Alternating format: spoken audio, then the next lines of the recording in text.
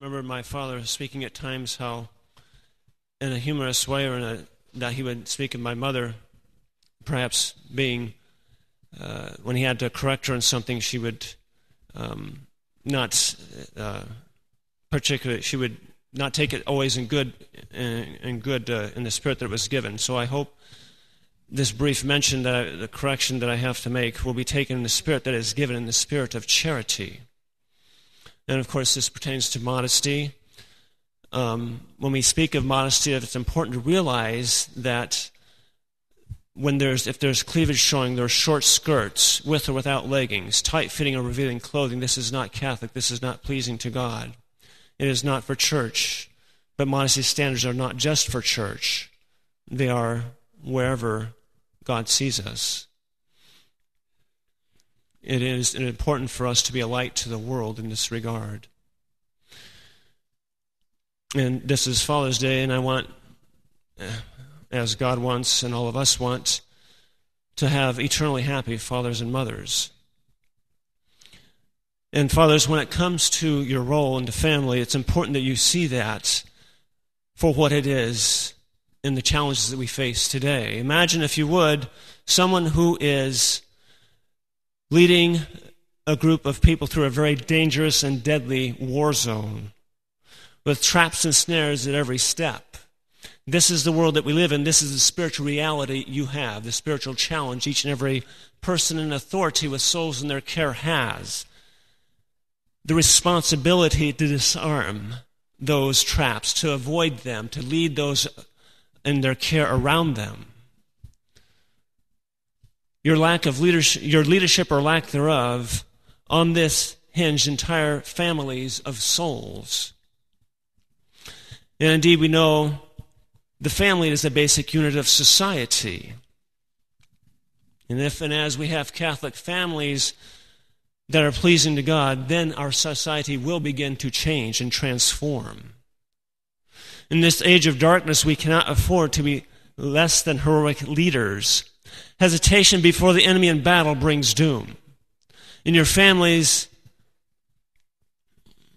it is important to realize that this hesitation will create confusion and chaos. You are responsible before God to know and enforce Catholic standards in the home, in entertainment, quality of work, ethic, discipline, dress, prayer life, in every aspect, spiritual and temporal, especially spiritual. Yes, much of the time is with mother or at school, but this in no way makes you any less accountable before God. You are the head of the family. The devil desperately seeks to make your role in the family a mere figurehead. Do you allow this? If you allow it, do you realize the consequences? God expects fathers of today to form souls strong enough to meet the future. The spiritual challenges cannot be greater. How can you possibly do this? The first thing you must have and insist on is a strong and solid devotion to the Sacred Heart of Jesus in your own soul and in your families. After all, you cannot teach what you do not know. It is this devotion which will sufficiently strengthen yourselves and your families for whatever God may allow. It is only through the Immaculate Heart of Mary this devotion can be made strong enough to keep from the home and the souls therein the entire loss of charity that we see enveloping our world. Is it enveloping our homes and our families and our parish? It has been said that of the general population, 20% volunteer. It is said of the general population at different phases in life we expect certain different expressions of fallen nature, and it's not to be worried about necessarily. Are families of this parish like every other pagan family out there, living a perfectly natural life? Or are they different? Are we different? Are we the living light that God expects us to be, striving for Catholic ideals and standards? All those in authority have an obligation to inspire a hatred of the world, the flesh, and the devil, to inspire a love of God. Why is it so important to have this aversion, this hatred of the world, the flesh, and the devil. Have you ever tried to pour something into something that's already full? It doesn't work. It won't go in. It won't fit. It's not going to happen. It's not possible. So those who have the world, the flesh, and or the devil in their souls, they cannot have the love of God. It is impossible. And so it's important for you, fathers, to see your duty there. Pray for the guidance and the strength you need to do that duty. To enforce reverence in church. If there's no respect for God in His house, there will be no respect for you and yours. And if there's no respect there, authority in general, chaos ensues. The devil brings to fruition his plan for misery in the home. Remember, you teach both by word and example. And in my meditation for this morning, for this Sunday, for this gospel, it spoke of different things that were very important and are very pertinent to this topic. Those in authority, is it about God or me? What is the motivation when we give commands, when we're trying to do something? And it's not up to those under our authority to determine that, but it is important for those in authority to realize, yes, I have to give an account of what I'm doing here. Discouragement is a great way for the devil to take the wind out of your sails. And you're trying and it doesn't seem to work. We have to pray for perseverance and the light that we need to overcome those obstacles, not let the devil allow that in our lives. Peace is also critical for the strength that we need to persevere. And there is a great book on this topic, and it also has a chapter on discouragement. It's called Peace, The Way of Interior Peace by Lehan, L-E-H-E-N. And also it brought out the meditation this morning, the importance of humility. That is critical, and that's something that people in authority perhaps are prone to because of fallen nature and self-love, and I'm in authority, and if I'm not careful, I can enforce what I want. But it's important that we enforce what God wants, and this ties closely into, of course, pride feeds into anger. Do you example the fallen nature and lack of self-control, or do you example a calm yet firm and Catholic leader? What are your will and ways? A will of self or a will bound by the love of God to the souls in your care? The ways of the world or the ways of nature, or rather the ways of grace? And again, it's not up to those under us to determine that, but it's important to have our own honest looking into ourselves and self-examine. So what are you? What you are, your children will become. Maintaining respect is critical. Self-control does much to inspire respect. It is different. It is not the way of nature. This is important because as a father you must inspire a love and a longing for the things of God, not earth. And the means to attain these, a strong devotion to the Holy Ghost, family prayer, and the sacraments. Straight from the book, The Popes on Youth, men at Mass mean better homes. Under this heading, listen to the Holy Ghost by the mouth of Pope Pius XII in this book. Taught to worship and love the holy sacrifice of the Mass, young menfolk will easily become men of prayer and will make their homes shrines of prayer. How greatly this is needed. Who can deny the spirit of prayer languishes while the spirit of the world is gaining ground even in families that claim to be still Catholic and faithful to Christ? Men who give themselves seriously to a deep study of the meaning and purpose of the sacrifice of the Mass cannot fail to kindle within themselves the spirit of self-mastery, of mortification, of subordination of earthly things to heavenly, of absolute obedience to the will and law of God. This, no less than a renewal of zeal for prayer, is needed of the present day. since many nowadays, among whom it is painful to see not a few Catholics, live as though their only object was to make themselves a paradise on earth, without thought of the last things of hereafter or eternity.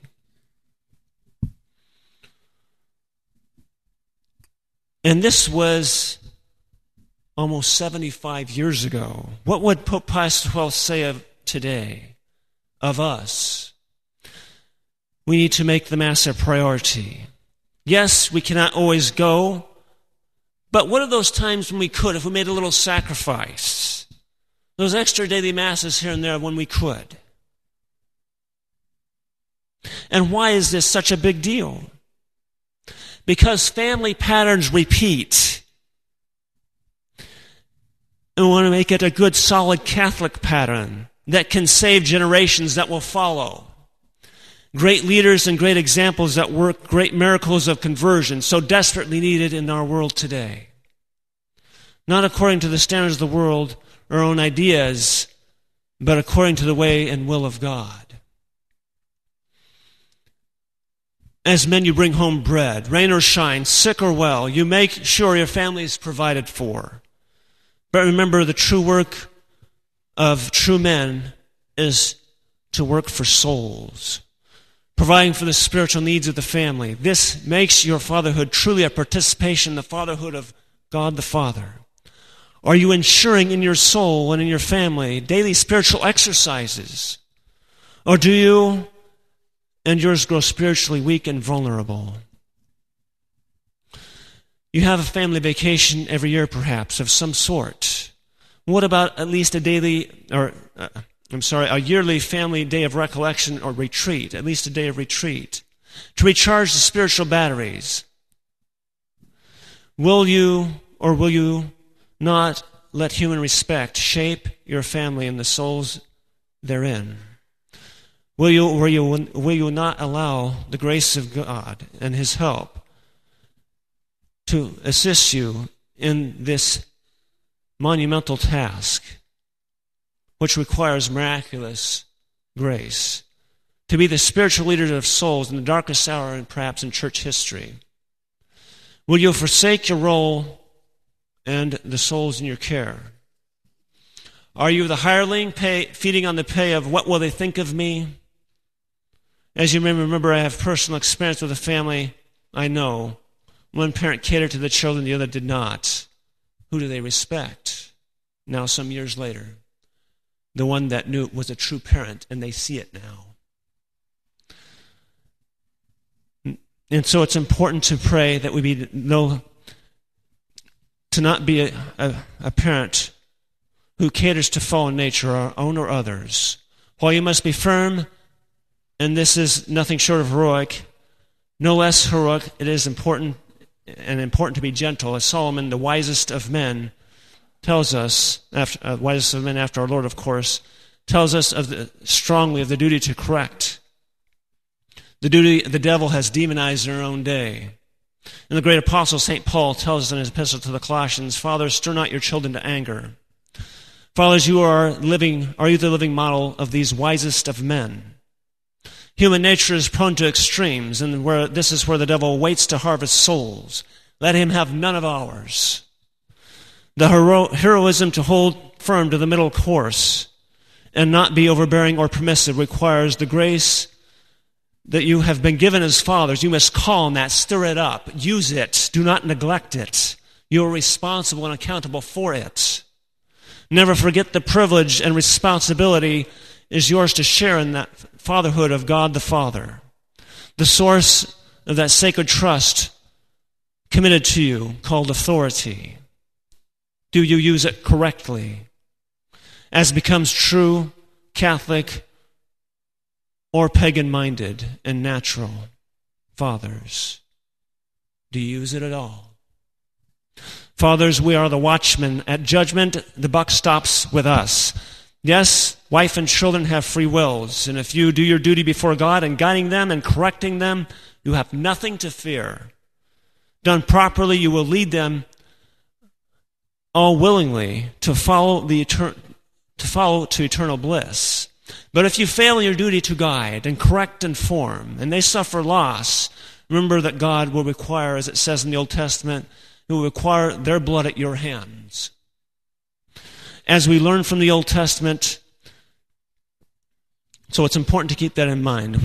How fitting it is to the epistle that we have before us today. Looking back at the dangers that we face, the difficulties it is to be a true father today. The sufferings of this life are not worthy to be compared with the joys to come. Remember that. It is critical to keep you moving ahead. In the gospel, what do we see? Indeed, I do not have to tell you the great sufferings and trials. In the gospel, we see the great drought of fish. And what caused that? Obedience to God's will. And it's important to remember in this battle, in this world where authority is constantly mocked at every turn, this is something you must not allow in your homes. You must cut it off at the source that poisons the souls in your care, and so you can continue to fight for them. Remember, be united to our Lord Jesus Christ and His Blessed Mother. Then you will have a great harvest of souls. And not only that, each and every member of that family is, so to speak, you are forming to be of use. Is it of use to God or of use to the devil? Those children also will bring souls. Where will they bring them? Laboring on our own, we will get nowhere, as the apostles did. Laboring in obedience and in united to God, we will have a great success. And remember, all those in authority must ever guard carefully against self-will, or be destroyed by others, or be destroyed by it and with it, and our own soul and others as well. Jesus, meek and humble of heart.